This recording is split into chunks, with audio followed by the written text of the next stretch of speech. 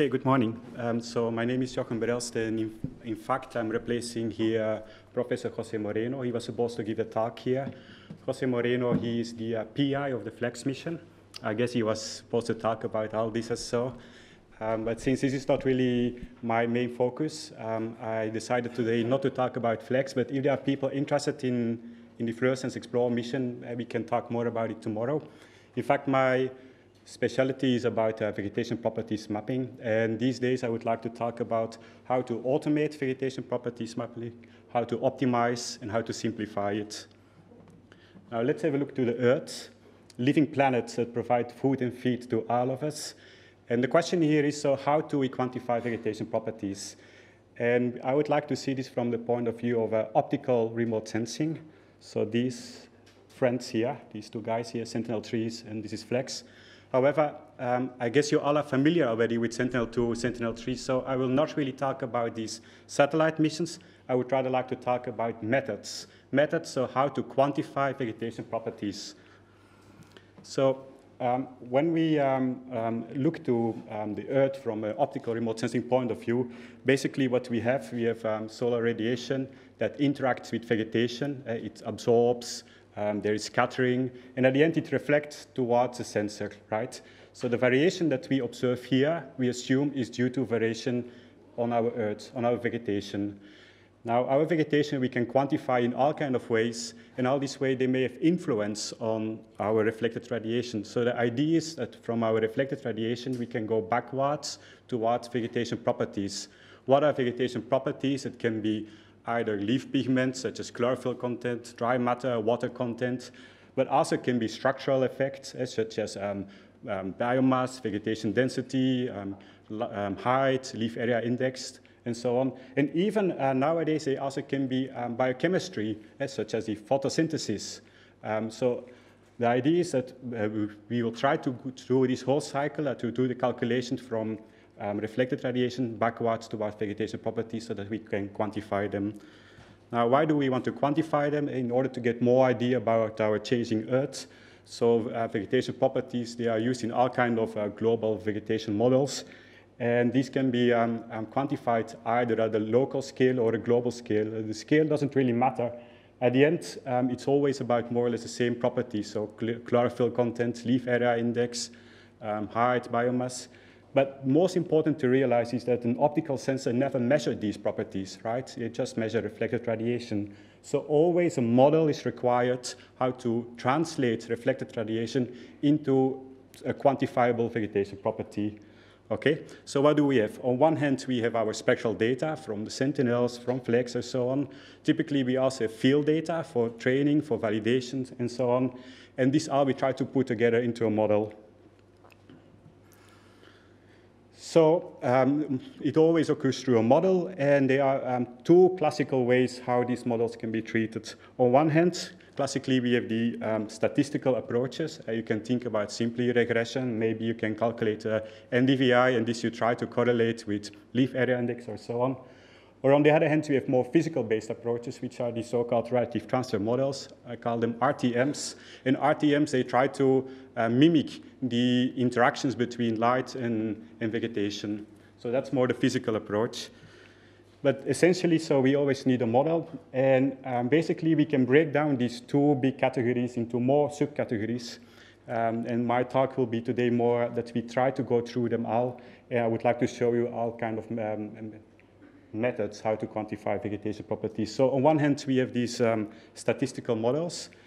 These we can divide into either parametric regression models. Think about NDVI, and we apply a regression function, or non-parametric regression models. And these, again, we can divide into either linear methods, so they do linear transformations, or non-linear methods. And those guys here, they became extremely popular for the last few years. You can think of machine learning methods, okay? On the other hand, they are also the so-called physical way how we deal with optical data. And typically, so we make use of these RTMs, these relative transfer models, that we try to do a so-called inversion of these models against our optical data so that we calculate back in a physical way towards our inputs, which are chlorophyll, LAI, and so on. Also here there are two popular approaches. On one hand is the numerical optimization. So basically you try to run your satellite data against an RTM until finally it finds an optimum, and then calculate the LAI chlorophyll or so on. But this is quite time-consuming, so much more popular are the so-called lookup table-based methods. So basically, you first generate a large amount of simulations, and you use those to do the inversion. Okay, so a little bit taxonomy. So we have, on one hand, statistical methods. So the parametric methods, they always make use of some, but not too much, physical knowledge. Think about NDVI. We all know why we use NDVI, because of the absorbance in the red, which is due to the amount of vegetation or amount of chlorophyll content. So there is some physical knowledge in parametric regression methods included, but not too much, because at the end, with the NDVI, we don't quantify any vegetation property, right? We just have an index. So still then afterwards, some statistics is needed, a correlation, a regression function, how to translate NDVI towards NDVI or chlorophyll, towards LAI or chlorophyll content, okay? On the other hand, we have these so-called non-parametric regression methods, and these are purely data-driven methods. So the results of these methods, they depend on what you feed it, what is the input. You put in some data into a machine learning method, a neural network or so, it trains it based on that data, and it performs according to that data, right? So it's very powerful, but at the end, it's only as good as the input data. So on the other hand, we have these physical methods, and they rather try to understand our reflectance through physical laws, so how scattering, absorption occurs. And these RTEDs, by means of relative transfer methods, which are more deterministic according to cause-effect relationships. So they always behave the same, and they behave according to physical equations. Finally, and maybe most popular when we move towards operational methods, so let's say when we want to develop methods that are globally applicable, is to make use, to combine both statistical methods with physical methods, and these are what we call the hybrid methods. So hybrid methods, they make use of the generality of physical models, but also they combine it with the flexibility of non-parametric methods, typically machine learning methods, in order to develop generic models. So for instance, you can think of that you train a neural network with simulations coming from an RTM. That's the most common way to map LAI, chlorophyll, and so on. So here, this gives us an overview of these methods. So we have the statistical methods. You can think of NDVI with a linear fit. Non-parametric methods, you can think of neural networks. And then the inversion of RTMs. And finally, the hybrid method. So now let's have a look a bit more into detail of each of these family of methods. So still the largest type of methods that are being used in optical remote sensing are the simple statistical relationships. Think about vegetation indices, NDVI, PRI. There are hundreds of them, and they continue to be developed and exploited. So these kind of methods, they say that there is some relationship, but they don't really say why there is a relationship. It's just a fitting function after all. So they are often used as useful indicators for physical variables. But however, they are also often confounded by other factors. So for instance, when you develop a method based on a vegetation index, such as NDVI for LAI, and maybe it does very good LAI mapping, but what happens if your surface is not consisting of vegetation, but also there's soil or there's influence of topography? So your method is becoming confounded because it's not really taking that into account in your regression function. So that's the main problem of these kind of methods, is that they may work very well on a local scale or on a scale where it has been parameterized and validated, but they work poorly when you move it to other situations. So what we can say is that these kind of methods, they lack generality.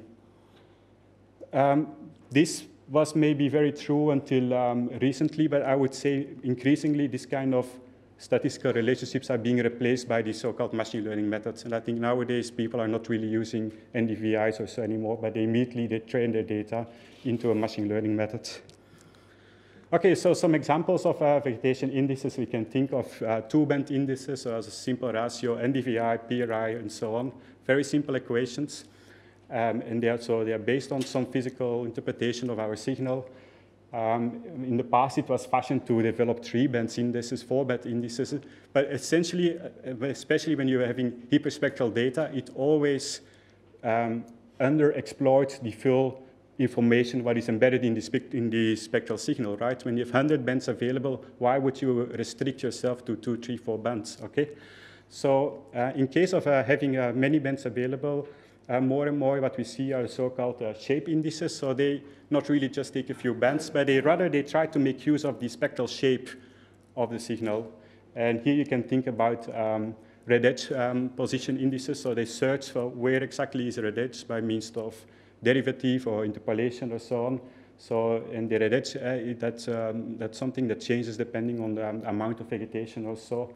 Or you can think of derivative indices or integral indices. So these kind of indices already, they make use of more spectral information than just a few bands. Maybe even more advanced are the so-called continuum removal. So where you take the shape, you remove the total shape so that you only have the absorption functions, or wavelets, so where you analyze your signal through a few wavelengths so that specific information can be extracted out of your signal. So all these so-called shape-based indices are more used into the hyperspectral domain of optical remote sensing. But still, once you apply this, you still need a regression function to link it towards your vegetation property of interest, LAI, chlorophyll. So at the end, you still stay typically with a linear regression or another simple one. So, and this brings me maybe a little bit to the strengths and weaknesses of these kind of methods. On the one hand, parametric regression methods, they are very simple. Everybody can calculate the NDVI, and then they're doing a simple linear fit. They are very fast. That's maybe the main advantage. And so also, therefore, computationally inexpensive. However, they have many, many weaknesses, I would say so. First of all, they actually make very poorly use of the available information, especially when you use only a 2-band index, what to do with all the information in the other bands. So therefore, they tend to be more noise sensitive as compared to full spectrum methods.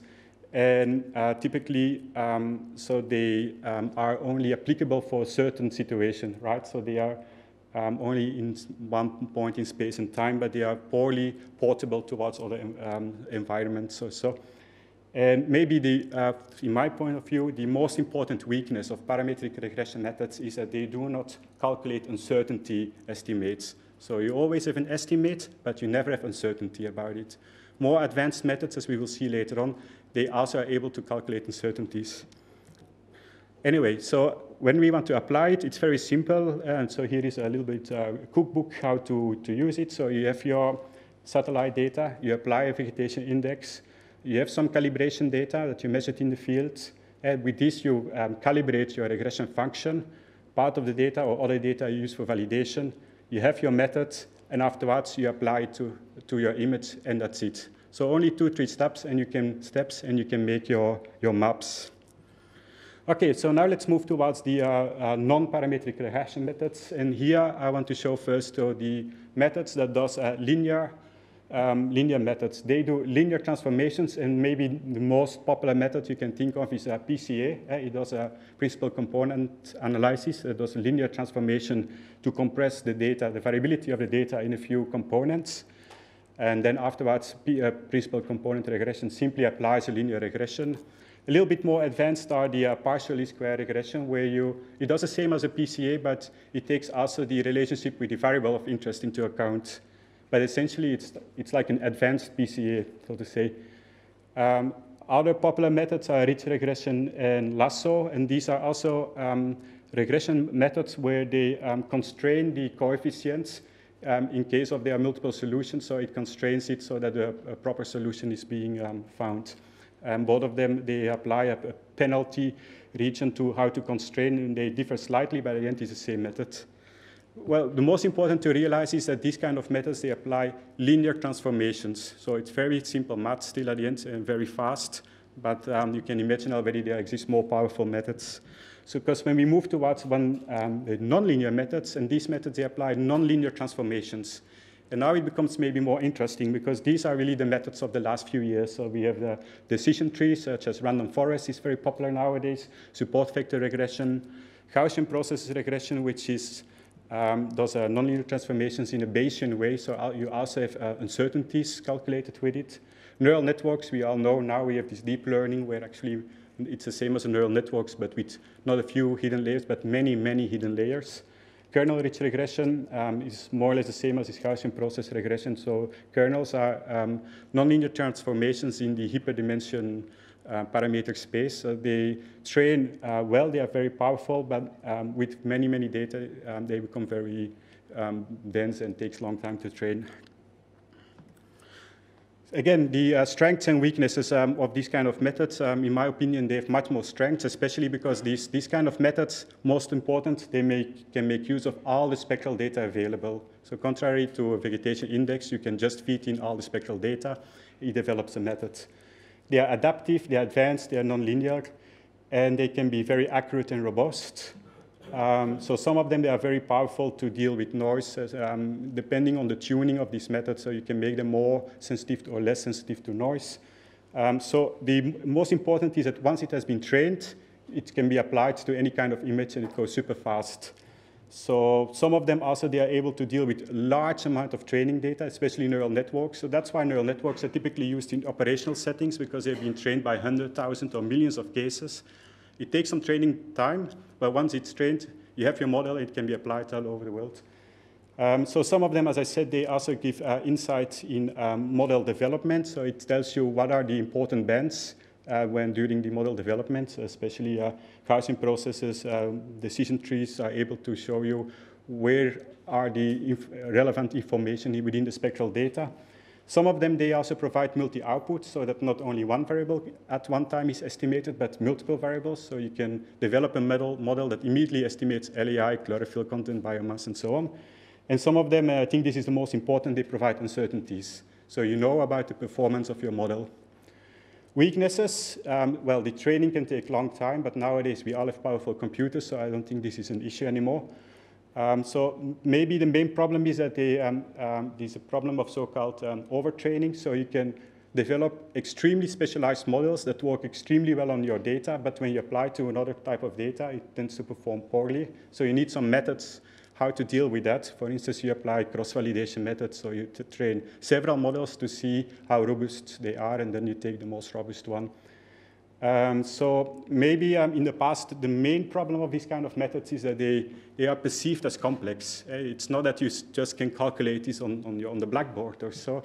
But I think nowadays also this is no longer an issue, because we have packages in all kinds of languages, in R, in Python, and so on, that you can just take them off the shelf and apply them. So I would say so. It's not that they are user unfriendly. I would say rather they are user friendly. Nowadays, it's just a package and you let it run and that's it. So maybe another main weakness is that they are considered as black boxes. Especially neural networks, you don't really know what is happening inside. A model is trained and it works well, but what happened inside. But also here, again, some methods, they are able to give you some relevant information about what are the bands being used in the model and so on. So at least some methods are what we call gray boxes. And so some are maybe not too stable, but at the end, it all depends on the training data, right? The more of better quality your training data, of better quality your model. So when applying these kind of methods, actually, it's even simpler than parametric regression methods, because no longer there is a need to select specific bands or a specific equation, an index, or so on. Basically, you can just feed your complete spectral data into the model and then apply it. So again, you train it, you validate it. If you're happy with the validation, you apply it to the image, and you have your map. So I would say it's even simpler than parametric regression model. However, it's also true that if there are too many bands included, there's this problem of redundancy, band redundancy. So then maybe it's advisable that you do a selection, or even better, you just automatically apply a dimensionality reduction. So for instance, you first apply a PCA, and then afterwards you apply your machine learning method. Okay, so now let's move towards the more physical way of dealing with optical data. And here what we have to first define are the so-called state variables. So what are state variables? Those are the variables that have a direct impact on reflected radiation. So basically it's when you change your state variable, it will change your reflectance. You can think about chlorophyll content. When it's more green, we see it's greener, so our reflectance is changing. There's more absorbance, it goes down. When there's more LAI, also more absorbance, so your reflectance is going down. So state variables are variables that influence or that make vary our reflectance data. What are not state variables? For instance, nitrogen. Nitrogen is a part of chlorophyll content, so in this way, I would say it's more indirect variable or variable of interest. Since nitrogen is directly related with chlorophyll content, we are able to map nitrogen, but we should be well aware it's because of the chlorophyll content, right? So they are the state variables where there's an explicit relationship, and then there are variables where there are some relationships, but we can make them indirect relationships and also make models towards these kind of variables. Now, state variables, those are the variables that are into the relative transfer models. The relative transfer models are a function of variables that have a direct influence on our reflectance, transmittance, or fluorescence.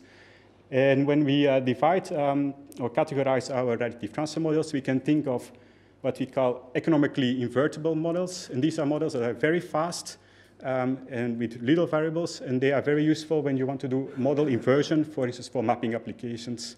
However, they're also very simple because of just a few variables. You can think of SAIL. Later, we will see some examples. On the other hand, we have what we call the non-economical invertible models. And these are very advanced, complex models that are very well able to simulate our planet, our Earth, our landscape, our fields, but it requires so many variables that you can do some simulations, but it's not practical in an operational setting when you want to do inversion of these models against an image. So here we have our overview figure again. So now our biophysical variables, actually, we can use them into our relative transfer model. So basically, our RTMs is a function of state variables of measurable biophysical parameters that have direct impact on our reflectance: chlorophyll, LAI, water content, leaf angle distribution, so on. Why are RTMs so important? Because once we have an RTM, we can do all kinds of simulations as a satellite would observe. Okay, so we can use this for development of new indices, for instance, or evaluation of indices. We can use this for mapping, and we can do inversion, or we can train machine learning models with our simulated data from these RTMs, or we can use it to design whole new missions. So I'm involved into the FLEX mission, and we all make use of very advanced RTMs so that we are able to simulate exactly the same as what FLEX will simulate. We simulate biochemistry, fluorescence, we simulate the properties of the leaf, of the canopy, and the atmosphere, and in this way we are able to simulate any possible situation the satellite is able to observe. So let's have a closer look to our RTMs. On one hand, I want to focus on leaf models, and on the other hand of canopy models. Leaf models, as you can imagine, you have them in all kinds of shapes and forms, but basically there exist simple ones and complex ones. The simple ones treat a leaf just as a number of layers. So the more layers, the less light that passes through, or so to say, the more it absorbs. And a leaf would just be a number of layers, and you say, okay, so many layers, and in this way, it defines the absorptions and the transmittance. On the other hand, there exist also complete ray tracing models, so that these models, they mimic a leaf exactly how it is, so with the palisade and all the cells within the leaf. And the same accounts for canopy models. Also, we can treat a canopy model just as a space of leaf elements, 2-bit medium, just like this, and the only variable is the density of these leaf elements, and maybe also the angle of the leaf elements, but nothing more. Or we can define some shapes, and then we can make combinations. So the shapes, we can define the shape of the canopy, and then also the spectral properties of the soil. Or eventually, we can come up with simulating realistic scenes, how a complete tree, a house, or whatever would look like by means of 3D RTMs. So some few more words about leaf. It's very important to realize a leaf is not opaque. You can look through a leaf. If you have a leaf in your hand and you point in the sun, you will see that actually a large amount of the leaf passes, a large amount of the light passes through the leaf. It's transparent, and that's the essential of the leaf optical models and how it's being put in canopy models. So always we have some reflectance, we have some that is absorbed by the leaf, and we have a part that is transmitted through the leaf. And when it's transmitted through the leaf, it can go to a next leaf. Again, some part is reflected, some is absorbed, and some is transmitted, and so on and so on. And that's how canopy models work, right? They make use of these essential properties of reflectance, absorbance, and transmittance. So on one hand, this is this layered model. So it's just layers, and then these layers are defined by chlorophyll content, water content, and dry matter. Or they add these ray tracing models where you can define each single cell of the leaf, okay? Same for canopy models. I think especially from the 90s and the 2000s onwards, loads of progress has been made to make the models each time more realistic, but also more complex. So we can see of our turbid medium models, 2 layers model with geometric shapes, the topography is included, until finally these so-called ray tracing models where realistic forests are simulated exactly the same way how a real forest looked like. Now, what are the advantages and disadvantages? So these look very real. It's very nice for some lab experiments or so on. However, for operational use, when you want to make use of many, many simulations for all kinds of situations, this one will cause you a nightmare, or at least a few years of your life. On the other hand, these ones are very, very fast and generate all kinds of millions of simulations just in, I don't know, minutes or so. So in operational use, for instance, inversion against satellite image, typically these kind of models are being used. Okay, so the most simple model is the sail model from the 80s. And as I said before, basically it consists of a stack of, let's say, an area where there are leaf properties put into it. And these leaf properties, they maybe have a leaf angle and they have a leaf density, and that's all. And then it just, where is the sun? Where is your sensor? So the geometry takes into account the geometry, and with this it calculates, thanks to this reflectance, transmittance, absorbance. So it calculates the total reflectance of the whole canopy towards a certain direction. In the 90s and 2000s, some more advanced models have been developed that takes the geometry into account. So it calculates the cases for when there's no background, or the cases when there is only vegetation, or both of them into account. Another popular model is that it divides in multiple layers for the soil, for the leaf, for the canopy, and even the atmosphere. But the model that we are using nowadays is the scope model, because here already a new dimension of model is being put into it, and that's the so-called biochemistry models. And I think especially for this session here is of importance because they calculate the photosynthesis. And so in this way, we have a link towards the carbon community. Basically, fluorescence is being calculated, and at the end, also GPP products are being part. So this is within the leaf is within the canopy is within the atmosphere. So you couple all kind of RTMs at a different scale in order to calculate the whole energy budget or the signal that you observe by satellite. Maybe some words about ray tracing models. So these are typically used in computer graphics, computer games or so.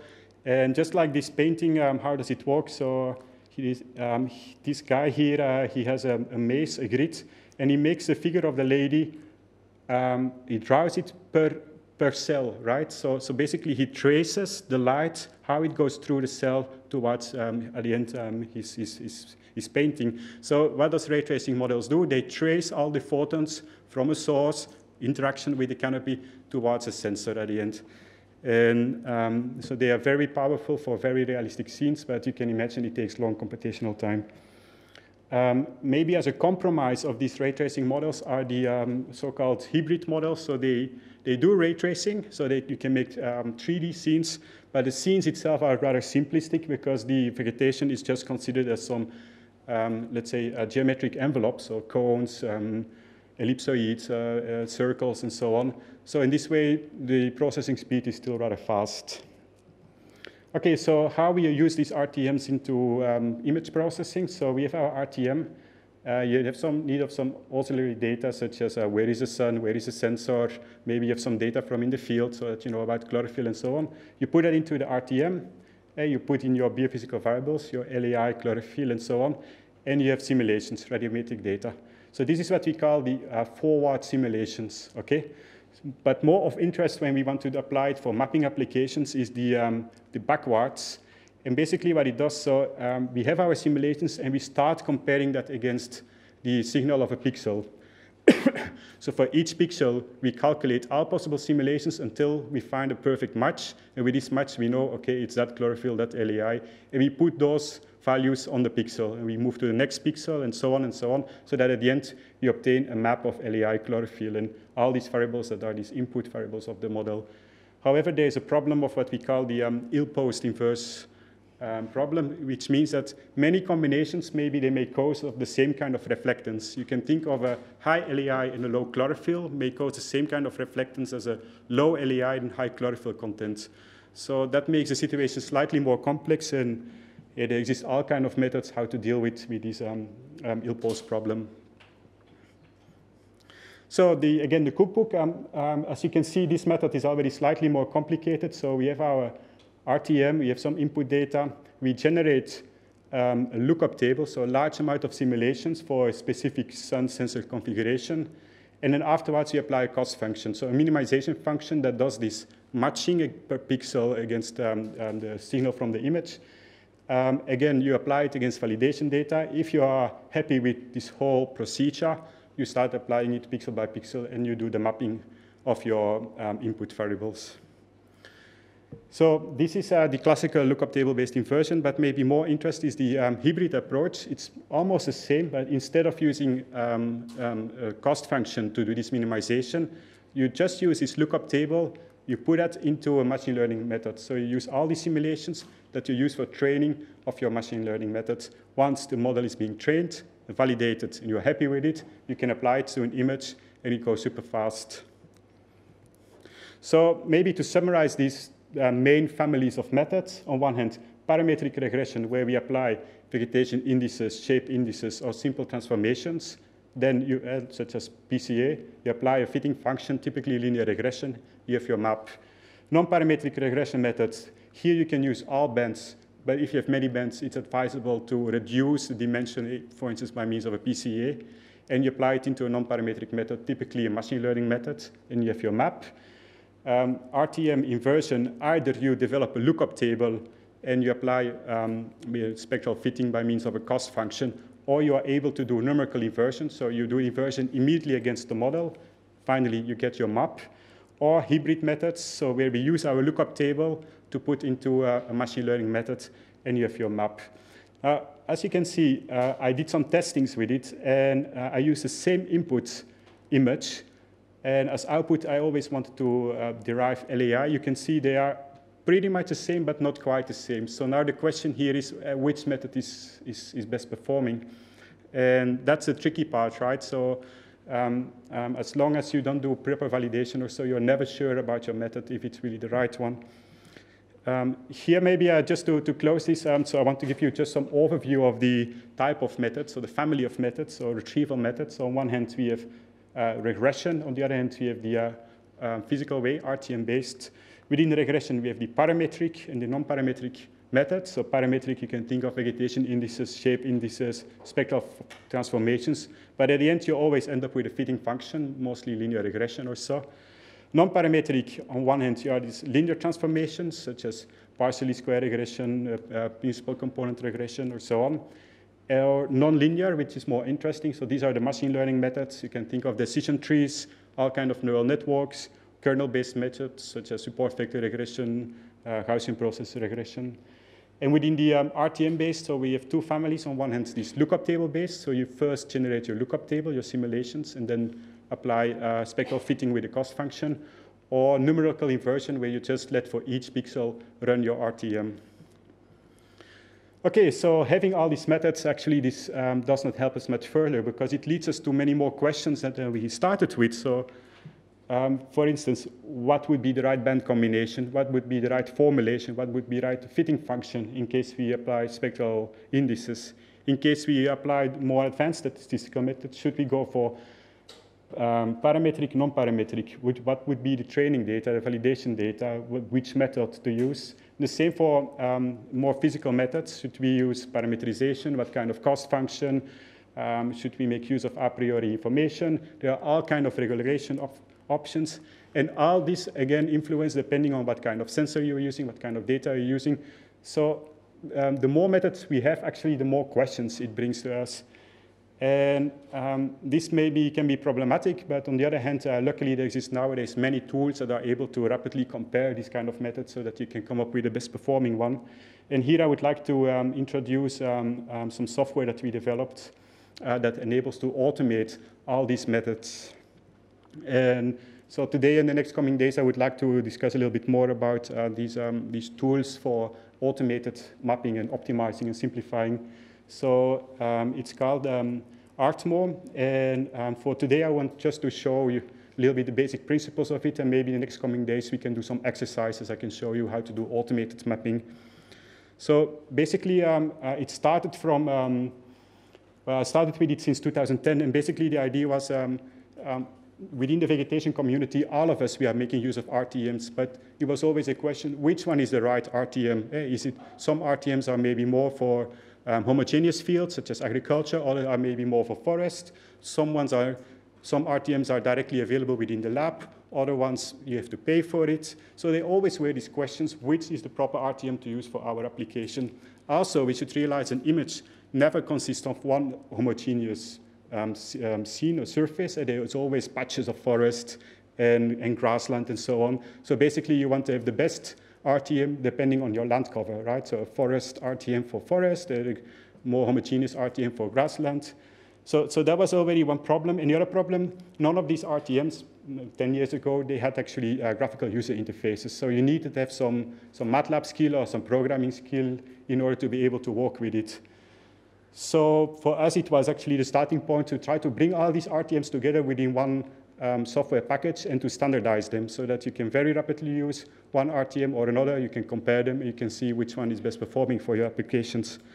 So this was a little bit the starting point, that we wanted to develop a graphical user interface toolbox that allows us to operate various RTMs within an intuitive interface. It allows easy visualization of the outputs. It can be used for both multispectral and hyperspectral data. And most importantly, we can use them for automated mapping approaches. And also, we wanted to take land cover class into account, so a combination of different RTMs depending on the land cover. So this is this ArtMo automated strategy transfer model operator. Tomorrow I will come here with my own laptop and I will just make you some examples so that you can see it works very quickly and you can do all kinds of simulations and automated mapping. But the idea is it's just plug and play. It should be very easy to use. Nowadays we have quite robust version and it's generic for all kind of any kind of optical data, whether it's hyperspectral or whether it's satellite or airborne data. So these are the RTMs included. On one hand, we have the leaf models. We have the very simple ones, but also nowadays we have leaf models that take fluorescence into account. Also, we have leaves for classical leaves or for needle leaves models. Then the canopy models. Also, we have for homogeneous area as well for forest area. Then we have the so-called combined models, scope, which takes fluorescence and everything into account. And so this actually was basically the starting point. We thought, why don't we come up with apps? And maybe nowadays it changed, but back in 2010 or so, always when you were reading a paper and it looked very interesting, the method, but you never had the source code of it. I guess you all know this feeling, no? That it looks interesting, but you cannot use it because you have no access to the source code. Nowadays it changed with Git and so on. But the idea was from all these interesting methods and RTMs to put it together as small apps within this ArtMo framework. So this is what we have nowadays. So we have the leaf models, the canopy models, combined models. We have all kinds of retrieval, so mapping toolboxes. So indices, machine learning, lookup table inversion. And we have all kinds of tools, so for doing output, resampling, sensitivity analysis, emulation, scene generation, and so on. And just a quick overview of the toolboxes. Basically, it's as I showed before, it's very simple. So you have some satellite data, you choose your settings, you have some input data, you validate it. If you're happy with the validation, you apply it to an image, and that's it. And all of these toolboxes work in exactly the same way. So you can quickly compare the different methods and see how the output looks like. Also, so there are some tools for doing spectral resampling, so from one sensor settings towards another. So Emulation, I will talk later about it. Also global sensitivity analysis, that you can calculate the importance of the input variables. So for your spectral data, what actually is driving there? Is it chlorophyll? Is it LAI? Or so on. So basically, this is a little bit what we have now. And in the now latest version, also the atmosphere models are also included, so that we can do the coupling from leaf to canopy to atmosphere. And if I would have my laptop now, I would open it and show a quick example, but we do that for tomorrow. So this is just a little bit of terminology. We have inside our data storage, and it does project management so that you can rapidly make a new file or delete your simulations or so on.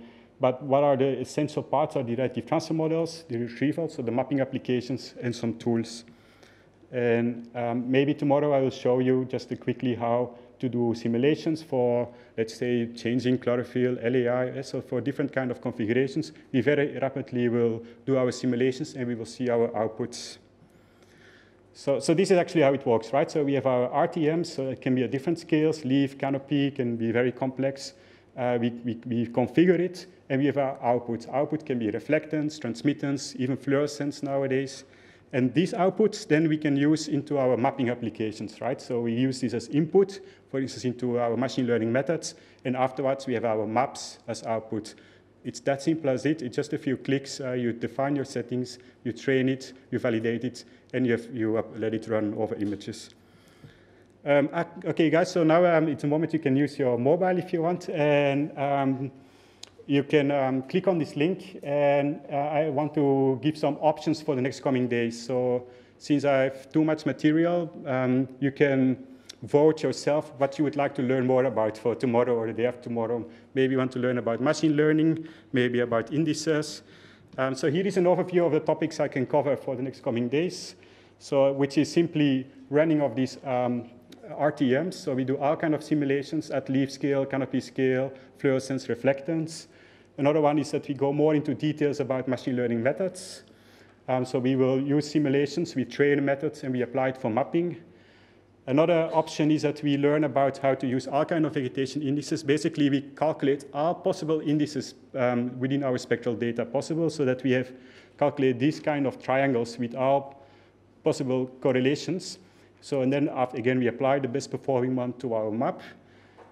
The following mapping option is the lookup table-based inversion. So we have our simulations, a lookup table. We apply it against an image. We have also a map. And then finally, some extras. So this is, I can show you about global sensitivity analysis. So basically that we calculate the relative importance of the input variables for each RTM. So chlorophyll content, where it is important in the spectral range, where water content is important, and so on. And finally, and maybe this is the most exciting for us nowadays, emulation. What is emulation? Basically, some RTMs are so advanced and so complex nowadays that they take very long processing time. So we developed a technique how to overcome this long processing time by means of that we train our machine learning methods that it behaves exactly the same way as our original RTM. So basically, we train it, and it behaves the same.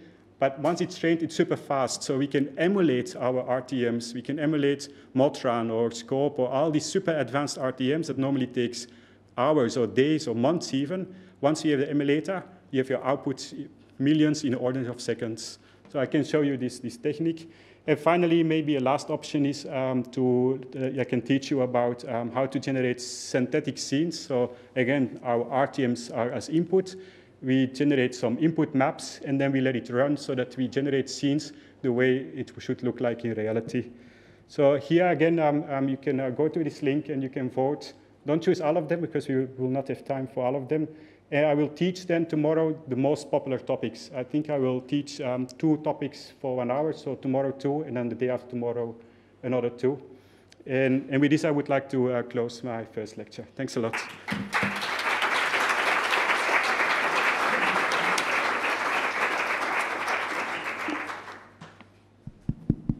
Okay, any questions? Yep. Hi, I've got a question about training data. Mm-hmm. Probably one you've heard before, but it's kind of looking at the quantities of training data. Mm-hmm. How can you judge when you've got enough training data, too much, kind of those kind of. Yeah. So training data, that's always an issue, and actually it's a very important question. But also it depends on what kind of method you're using. And within the machine learning community, this is an ongoing debate, and they're well aware that many of these super advanced methods, they do not cope well with very large amount of training data. When you have too much, then it takes ages, and maybe it's not even possible for your computer. So often there exists what they call sparse version of these methods, and these are then a little bit simplified so that it can be trained with a larger amount of data. Typically, like neural networks are very well able to train with large amount of data. So when you have many data, which is the case for us when we use simulated data, because we can simulate any kind of combination, then we use these kind of neural networks. Now, when you have little data available, maybe that's another problem, that you just make use of field measurements, and then often the problem is that there's too few data available. So here we make use of what we call cross-validation methods, so that if essentially the total amount of data is being used for training and validation, so that you don't lose part of it, because always your data typically is split into the training part and validation part. So often you use some part for validation. So you try to overcome that by means of cross-validation methods. So I cannot give like an absolute number. It depends on the method and the application. But for myself, so when I use experimental data, field data for training, I use at least about 100 samples. Any other questions? Okay. Sorry. Do you think that, as you say, like the computational cost of doing more and more complicated methods is too large? Do you think that as computers become more and more advanced with like quantum computing, do you think that will be an issue in the future? No, you are very right. Actually, computational time is no longer an issue nowadays with this very advanced. So computational issue is one part, and especially into this machine learning. Another part is also the size of the data, of the spectral data. So when there are too many bands, myself, I work for Flex, which has 400, 500 bands. So the data is extremely bulky. Not only that, but also there is this large redundancy in the spectral data. Actually, many bands, they provide exactly the same information. And that leads more to problems, so that the algorithms are not really able to cope with this large amount of redundancy. So therefore, to avoid this redundancy, but also to shrink down your data, I would recommend always to first apply dimensionality reduction methods before you do the training. So apply a PCA and use your training with the components of the PCA, and that will greatly simplify the problem. I guess there's always also the problem of overfitting. If you if you have too much training, then the neural network fits too much your training data and not other data. Yeah, absolutely. Are there any other questions? Yep. So initially my question was going to be how to choose the methods, but as you explained now, there are tools to do that. But how do you still say, like, if it gives you a result and there are 5 methods output, how do you say which one is the best? And is it based on what you expected the result to be, or how? Yeah. So actually, that's a good point, and I have my strong opinion about it. So, okay, so classically, we always do validation, right? We go into the field and then we validate. But at the end, validation, you can measure 20, 100 points. 100 points is nothing for a complete image that consists of millions of pixels, right? And also this validation is typically for specific fields, but the image is much more than this image. So validation has to be done, absolutely, but I think validation is not enough. And that's why I strongly encourage to use methods that also provide uncertainties. So with uncertainties, you have on a per pixel basis, you know about the performance of the methods. And then you can simply say, okay, I only want to have these retrievals that are within 10, 20% of uncertainty. 20% is typically accepted as the standard, as that's a good retrieval. So when you choose methods, personally, I would always go for methods that provide uncertainties. Tomorrow, I can show you, we can go more into detail about it.